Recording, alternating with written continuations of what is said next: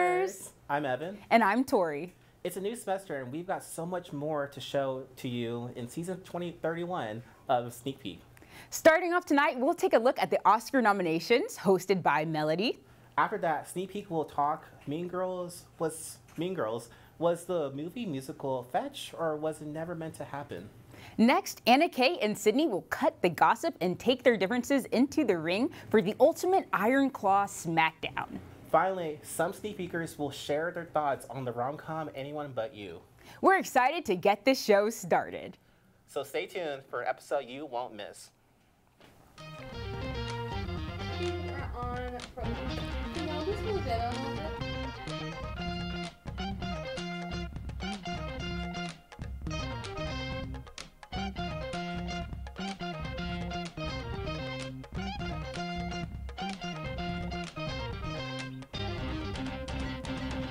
Last Friday, Universal Pictures released the first trailer for Monkey Man, the directorial debut of Oscar-nominated actor Dev Patel.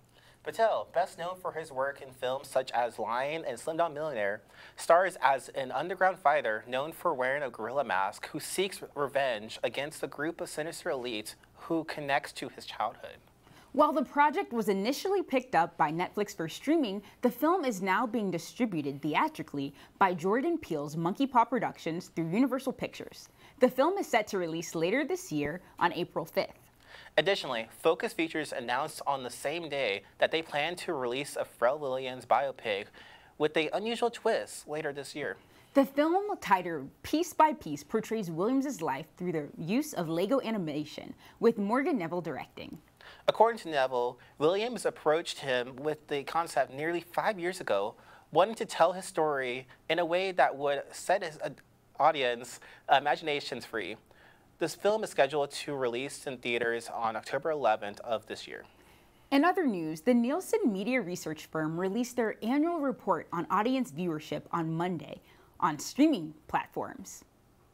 Nielsen's data includes the top 10 acquired and original films and television series on streaming according to minutes watched.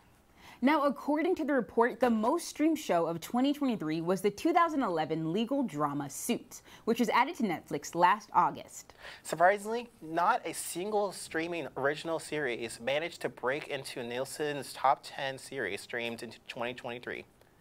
Ted Lasso, an Apple TV Plus original, had the highest viewership of any streaming original with 16.9 billion minutes streamed.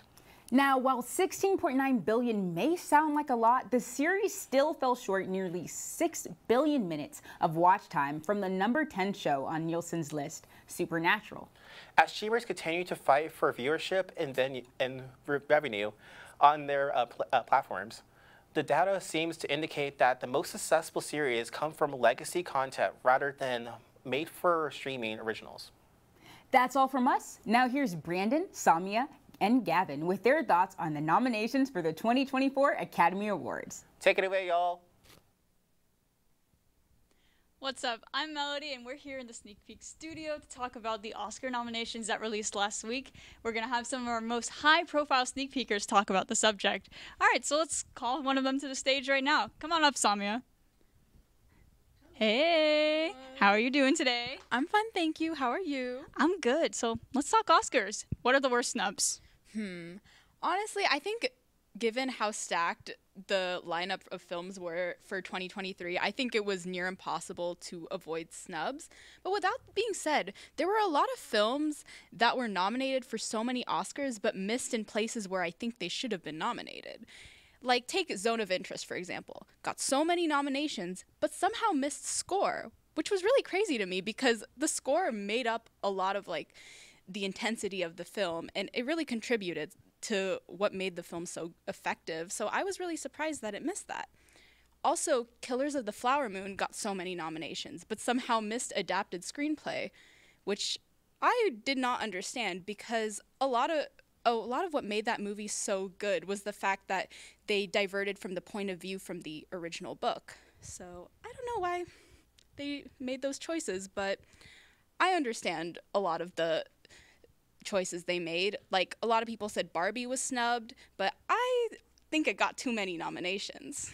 Wow, little bit of a hot take. And on that note, I mean, you were talking about how some movies got nominated for categories that didn't get nominated for categories that you think should have gotten nominated. So what categories do you think were the most correct, and what categories do you think were the most far off? I would say Best Animated Feature was incredibly strong this year. I'm really happy Boy and the Heron made it, Across the Spider-Verse, again, great films. I was also really happy that Nimona made it, given the way that Disney almost prevented that film from being released, and then it got nominated over a lot of Disney films. Wish. Yeah. I didn't see it. I don't intend on it. Sorry, everybody. Yeah, and I mean, speaking of snubs, Once Upon a Studio did not get in the short film category. That was really surprising to me. But anyway, thank you, Samia. Let's go ahead and bring up our next guest. Come on in, Gavin. Hey, Melody. Hey, what's up? How are you doing? I'm doing great. How are you? I'm doing good. So, snubs? Snubs. I do have to agree with Samia. This was a very packed year for movies, and I think that you could look to countless movies for snubs, but there were a few in particular that I was really, really hoping would win at least some kind of nomination. Asteroid City was a big one that I felt was kind of looked over, especially in production design, original song, costume, and makeup. I thought that the Iron Claw absolutely, had a very strong awards chance, and it just kind of fell in sort of an unfortunate timing with A24 going all in on Past Lives and Zone of Interest. But I think in another year, we would have seen probably a lot more for that one. I really wish that we saw a nomination for Andrew Scott for All of Us Strangers. I thought his performance in that movie was fantastic.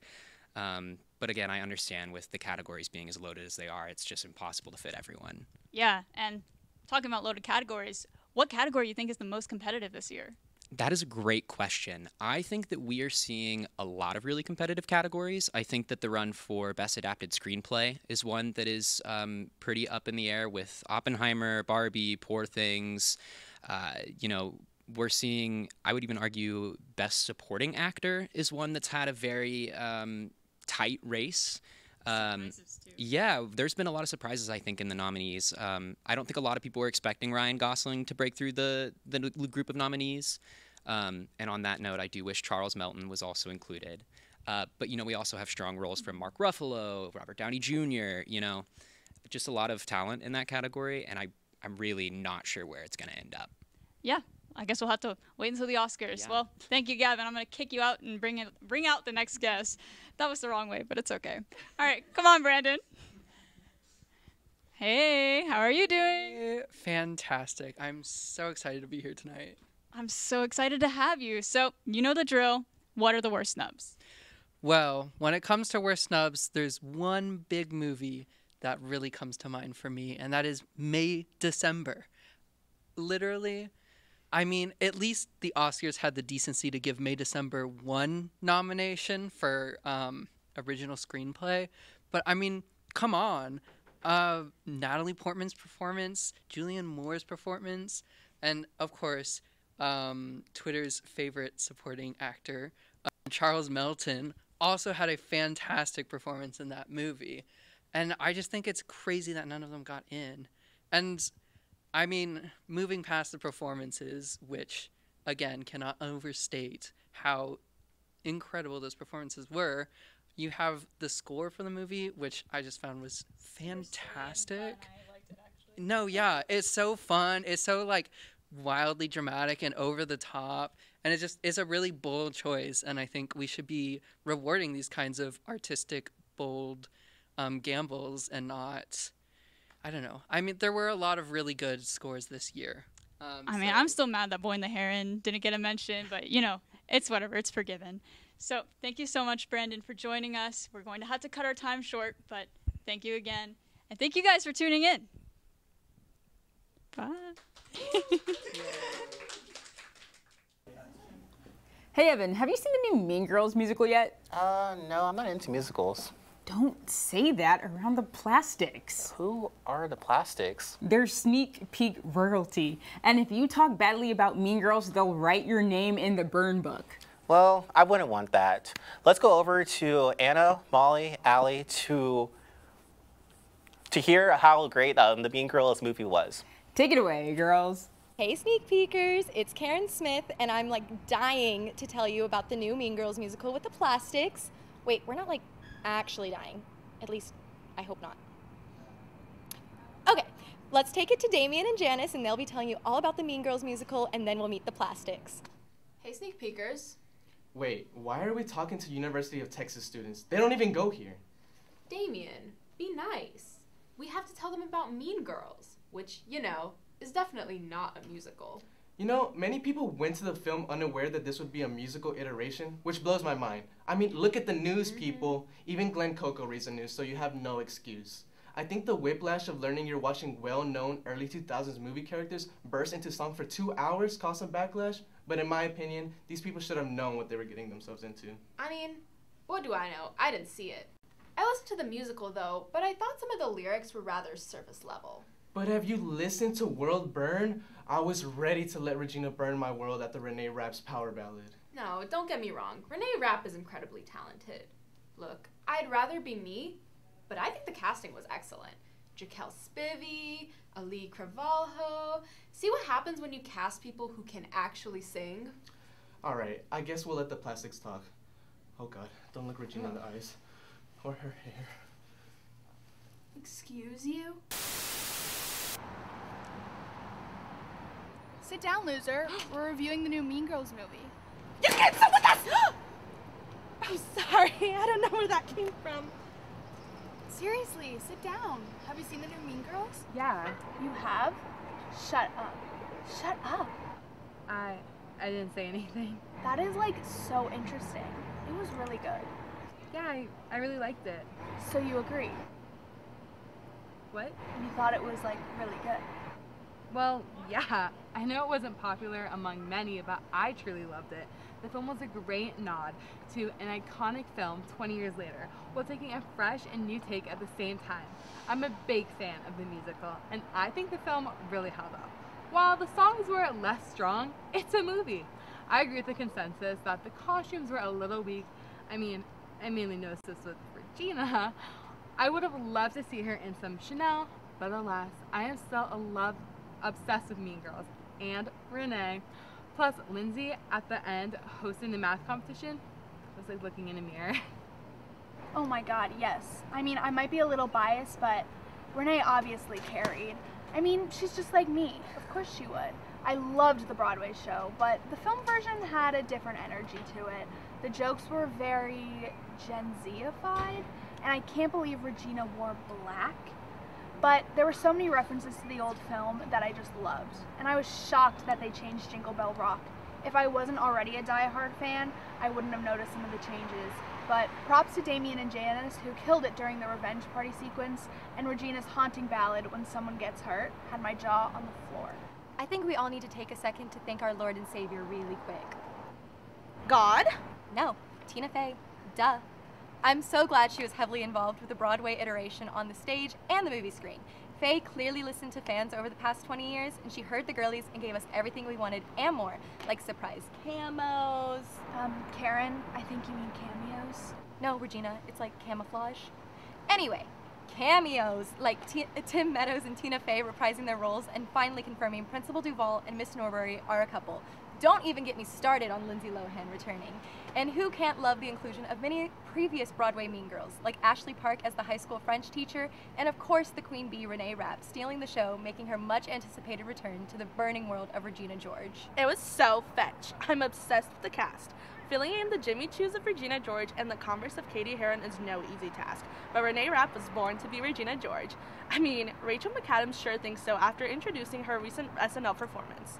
Angry Rice brought the same naive, easily influenced nature as Katie as Lindsay Lohan did. And you know who else was fetch?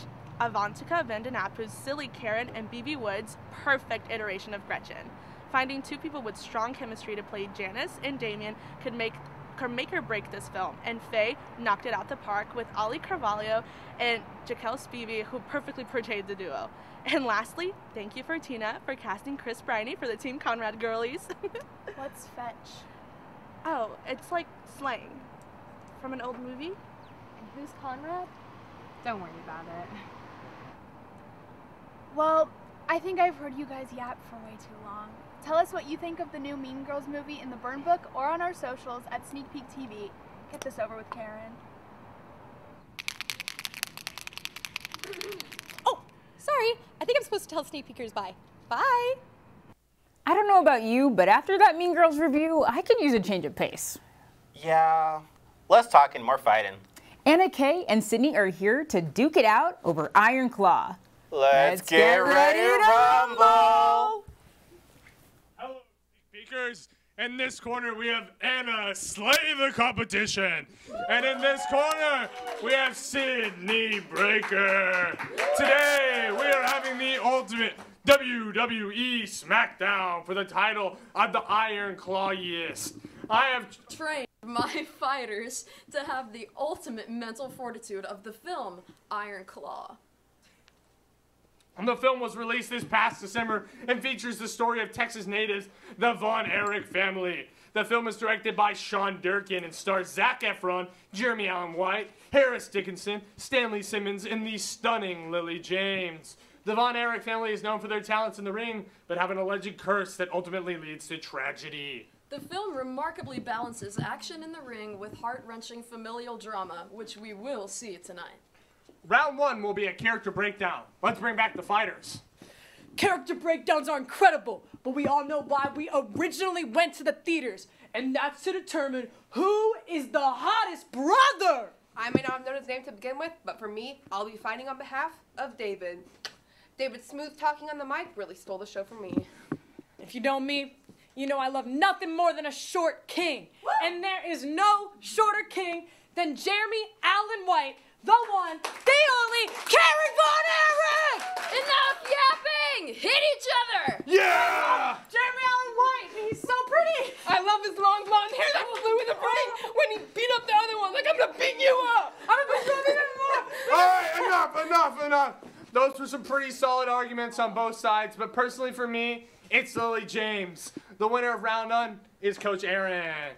Now on to round 2. It's the most shocking part of the film. Fighters, let's go.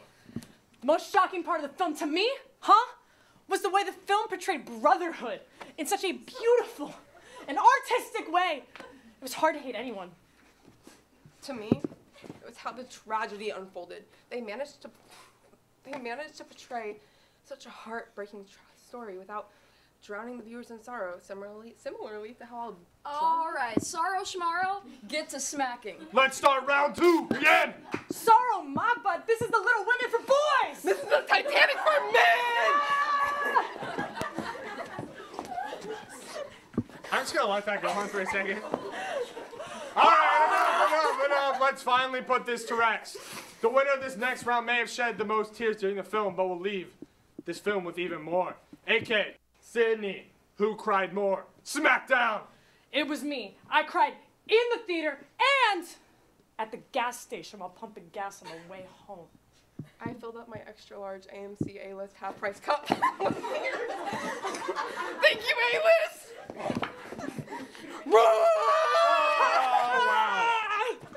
Wow, and the winner of the Iron Clawist title is Lily James in that sweet southern twang.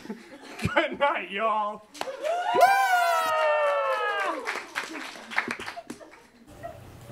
With February around the corner, I'm ready to watch some Valentine's rom-coms. Got any recommendations?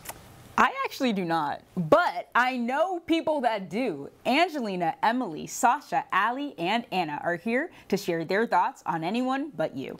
Take it away, guys. Hey, sneak peekers. I'm Allie. I'm Angelina. I'm Emily. I'm Sasha Faye. And I'm Anna. And today we're going to be talking about the newest rom-com that came out over the holidays, Anyone But You.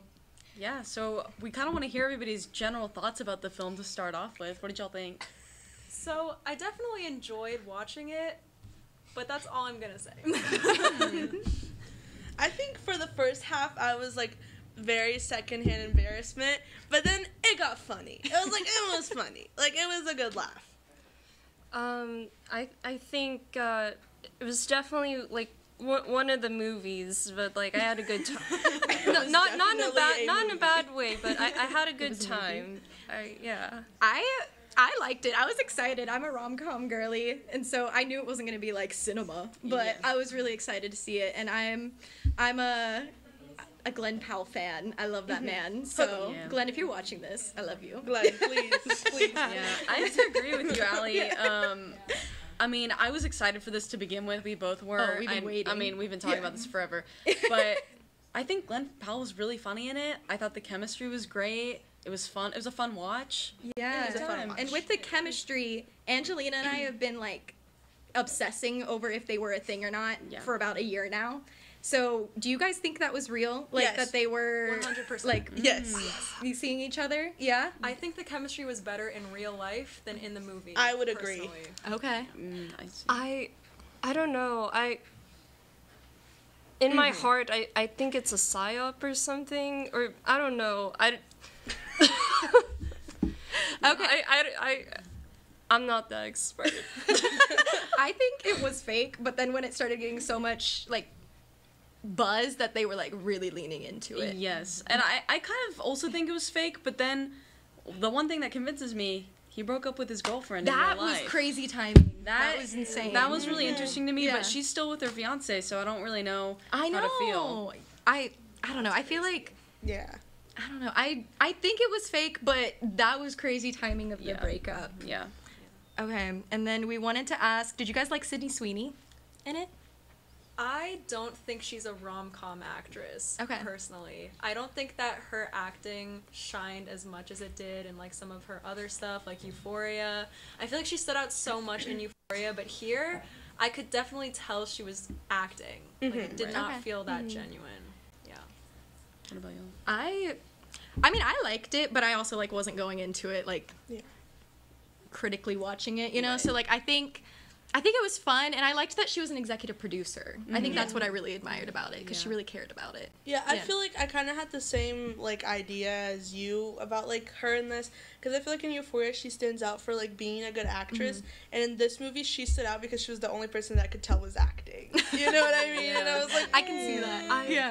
I think, like, she's had, like, so many, like, amazing roles, like, Euphoria is one of them. I think for me, I'm, like, this is the first, like, role of hers I've seen that's not super, like, dark and tragic, and, like, I don't know, it was fun getting to see her in something more lighthearted, and I do appreciate that. Yeah. I agree, like, well, when I first saw the trailer for the movie, I was not convinced by her performance. But I thought it ended up being better than what I expected it to be. But yeah. I really like that they're just like trying so hard this year to like bring rom-coms back though. Like with the Jennifer Lawrence movie that came out in the summer. Yeah, No Hard Feelings. And then this one, and they were all that one was crazy. I was not expecting that beach scene. I was like, me. I like that they were both advertising it though. Like they were like, okay, we're gonna bring rom-coms back, which is fun because I feel like it was like just like in the dark ages for such a long time, no one wanted to watch in them. the dark. I don't really see that anymore. I feel like it has like potential to be like a good like fun watch, like rom-com, because especially with the whole, like you said, marketing, and then like the whole like Unwritten song like being played into it. Like it's cute. Like you want to watch it and you're like, yeah, it's cute, it's funny. It's okay. I think it was just fun to see that like actors actually do enjoy being in them. Like I remember you and I talked about Glenn Powell was asked in an interview like last week or something, like how so many actors are like, oh, I'm not gonna do a rom-com, like those are awful, like they look down on it, think it's silly, but I think he's becoming the new rom-com man. I really think so. Just go with it. That one, that's like entering like the rom-com Hall of Fame. And then I just want him in every rom-com ever. I think it'd be so he's a good rom-com guy. Well, I think that we can end with a fun question. Who is your ideal rom-com pairing? Okay, I thought about this a little bit. The only one I was super set on was I need Jacob Elordi in a rom-com, but in his Australian accent only. No more English, American, none of that. And then, Renee Rapp has been really popular recently. And them together in SNL. SNL broke the internet. Crazy pairing. That would be really good. I like that. Yeah. And I want to see Jacob in something other than Kissing Booth. I agree. Even though I love those, actually. They're like a guilty pleasure. No, right? Yeah. I feel like Timothée Chalamet. Everybody loves him. Like, it makes sense. And I think after he did Wonka, he was saying, like, how he loved doing, like, kids movies. And I know that rom-coms aren't kids movies, but I think it's something, like, fun and, like, lighthearted. And I feel like he's great in roles like that. And so I feel like him paired with Saoirse Ronan together in another universe, we need to see it. They had 2 movies already. Yeah, directed by Greta Gerwig. They had 2 movies previously where they didn't end up together, and I think that we can make this happen. I'm behind that one for sure.